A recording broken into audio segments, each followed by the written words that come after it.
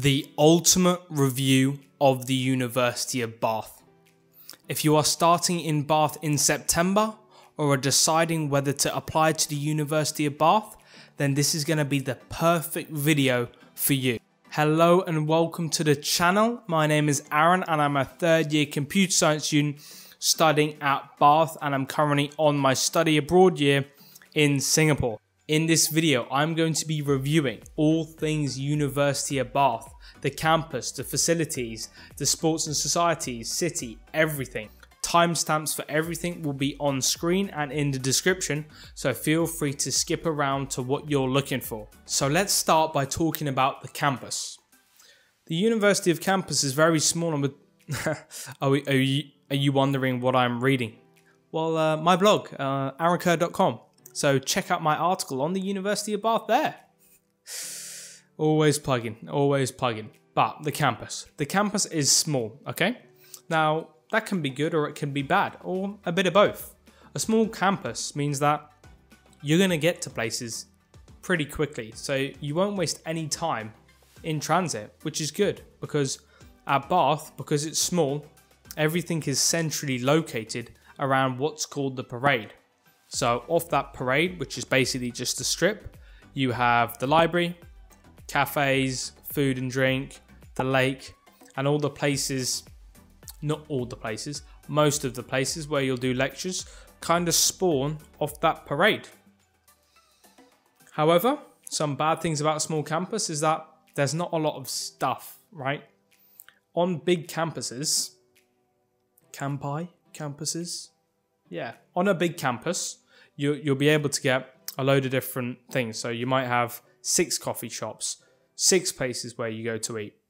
At Bath, you don't get a lot. What you do get is good, but you don't get a lot of stuff. So how does the campus actually look? A lot of the buildings, they just look average, to be completely honest. The inside's good, but from the outside, a lot of them, they just look average. Although the new business building looks amazing. However, although the buildings only look average, I would say the campus is extremely nice. And the main reason for that is because it's very green, right? So especially the outskirts of the campus, there's some nice walks, especially where there's sunset, you can get some good photos. You know, it is really nice. So if you're into the whole environment thing, then yeah, you'll definitely like going on a fresh run. What even is that? You can tell I don't run. You'll enjoy going on a run or a walk to get some fresh air. Right, so a big section is going to be the facilities that Bath offer. So we'll start off by talking about the sporting facilities. The Sports Training Village is what it's called. Now, it's a world-class facility. It is very, very good. You know, Bath have put a lot of money into it because Bath is known for being like a sporty university.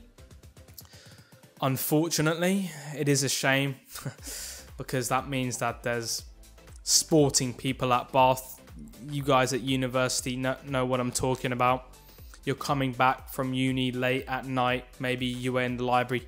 Maybe you were doing a society or recreational sport. You go to the bus, headphones on. All of a sudden, a bunch of sporting people will just spawn in the back of the bus. They just spawn. And they're never alone, ever. It's always a bunch. You'll never see one alone. They spawn together and they're chanting, Olé, Olé, Olé. They're chanting that Olé song. I don't know who Olé is. Who's Olé? Do they even know who Olé is?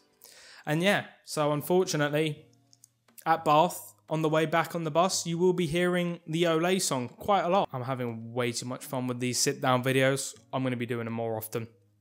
But the sporting facilities. So 2 gyms, right? They've got 2 gyms. And gym 1 that's really good. It's my favorite one.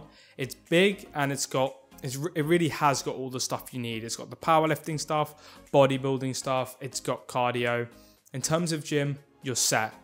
Only problem, it gets busy. However, if you want a little hack, go to the gym in the mornings after the university drinking nights, which are on, I think, like Wednesday and They're just on weird days. It makes no sense what days they're on, but when you go to Bath, you'll know. Go in the morning after those nights, dead empty. They also have a load of other stuff. So they've got volleyball courts, they've got beach ball volleyball. Wow, that's something. Beach volleyball courts, which are great to do in the summer if you've got like a bunch of people. Badminton courts, swimming pool, and all of these things you can book. You don't have to be in any of the teams as long as you pay the sports membership, which isn't a lot of money at all. I can't remember how much it is. You get all of that. However, the gym membership, which is more expensive, that's separate. So if you want to use the gym, you will have to pay the gym membership in addition to the sports membership. Right, so another facility is the library. The library is pretty good. It is very functional. So you'll have co-working spaces, collaborative spaces. Level 5, I like level 5 a lot because you get your own little booth. So, or a pod kind of thing. No, it's more of a booth.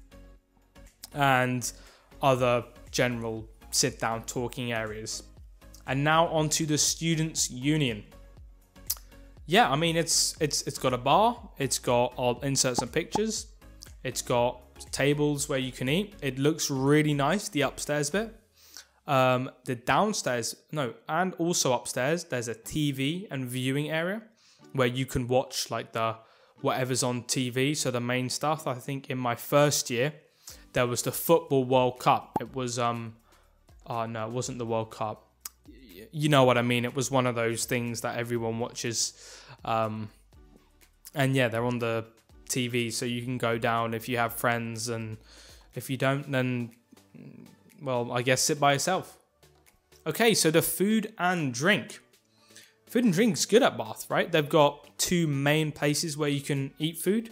They've got a place called the Lime Tree and the Fountain Canteen, or Cafe, one of them. The Lime Tree is really good because it actually they make fresh pizzas. So you just, you select a pizza, they put it in the oven, and out comes a really nice pizza. The Fountain Cafe is more of a buffet style, so it's not all you can eat buffet, it's just like a buffet. They've got different cuisines, so you got Chinese, fish and chips, chicken and whatnot. And you go and pick what you want. So yeah, I'll have this please, thank you. Standard stuff really. And it's good. It's not amazing. You won't go there and think, oh, that food was delicious. It's just nice. It's nice. Right, so regarding the accommodation, I'm not going to go too in depth into this because it's quite broad. The best thing that you guys can do is just check the accommodation. I'll do a quick skim through. You can get different types of accommodation, so ensuite and non-ensuite. I stayed at an ensuite. I stayed at the Quads. I do highly recommend the Quads. It was very good, although the rooms are small, but it doesn't really matter to have a big room because, I mean, you're not dancing or anything in it. So, yeah, it was the desk space. That was important, and it has a big desk, and that's the Quads. Should you go...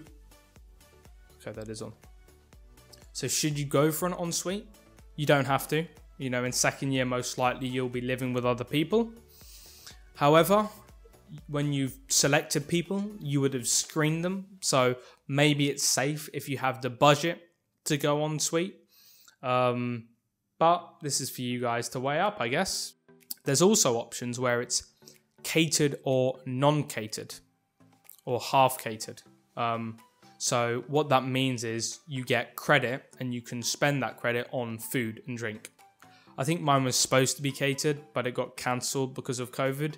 And honestly, I don't think you should factor in catered or non-catered, whatever, when selecting accommodation, because all it gives you is credit, and you can just go and you still can buy stuff. So if you want to buy your breakfast or your lunch or your dinner, you can do that even if you have non-catered. You just pay with card instead of paying with credit. I think with credit you get a bit more credit for your pound, but it's not that much of a difference. So don't factor that in when selecting your accommodation. Right, so the quality of teaching, or in Bath's case, lack of. I'm joking. That was a joke. There goes my grade. There goes my grade. Gone. Right, on to the quality of teaching. It's good, it is good. Most of the lecturers I've had have been pretty good. They've been good, with a few being really good. Another thing to add, at Bath, all lectures are recorded onto a software. So if you missed something or there was something you didn't quite understand in the lecture, that's every lecture for me. You can just go back and watch exactly what you needed to watch. One thing, which maybe it falls under teaching, is what a lot of courses offer, but check your own course, is a placement and study abroad option. Now, you should really look into these. Don't have to do them. Definitely look into them to find out what they are. I'm going to give you a quick rundown. So let's start with the placement. So the placement will take place in your penultimate year of your course. So that is, you do first year at Bath, you do second year at Bath, third year you do your placement, and fourth year you come back to Bath to finish your degree. So what's the placement? Well, the placement is basically where you can get a job at a company. So Bath will have links to different companies. There's also a placement team, which will really help you to secure yourself a job. Now, this is obviously good because, well, you can come out of university already having a year of work experience under your belt. However, if you don't want to do a placement, the placement is definitely the most popular option. I think it was advertised on Bath's website for computer science. 2/3 go to do the placement. However, if you don't want to do it, then there's something else. But this, you have to be really cool to be able to do this. Only cool people do it. It's called the study abroad option. That's it. It's study abroad. And yeah, if you know anyone doing it, I'm sure they're a G. And hypothetically speaking, if said person was doing it and had a YouTube channel, you should subscribe. But these are all hypotheticals, of course. And the study abroad option is basically the same structure as the placement, happens in your penultimate year, but instead of working, you study at an abroad institution. So Bath and your specific courses department will have links to different universities. You can't select your university in terms of, oh, I want to go to that one, I'm going to that one. Bath will have contacts to universities, so check out what universities they have listed. And then what you do is you submit a ranked list of your preferences where you want to go. Right, so on to the sports and societies. Honestly, Bath, they're lacking in that. There's actually not a lot of societies at Bath. Now, this isn't necessarily a problem because if they've got what you're looking for, just check. Actually, I'll link the societies link for you. If they've got what you're looking for, then it's all good. However, you might want to check that before. Now, I do one sport. I do recreational kickboxing, and that's been class. Honestly, the coach there, he's a 7th degree black belt, Master T. So I'd imagine, and because this is only a recreational sport, I'd imagine if you wanted to do like bucks, that's it, the competitive sports, the quality of coaching will be good. So even though there's a lack of selection, they don't have the breadth, I should hope that they have the depth. See how I did there? That's a computer science kind of, yeah, never mind. So another really important factor when selecting a university is the city that you're going to be staying in, because for the most part you will be staying off campus in your second year and third year. Could be longer if you do a master's or PhD. So let's talk about Bath as a city. It's very nice, right? Bath's a historic city, town's one of them.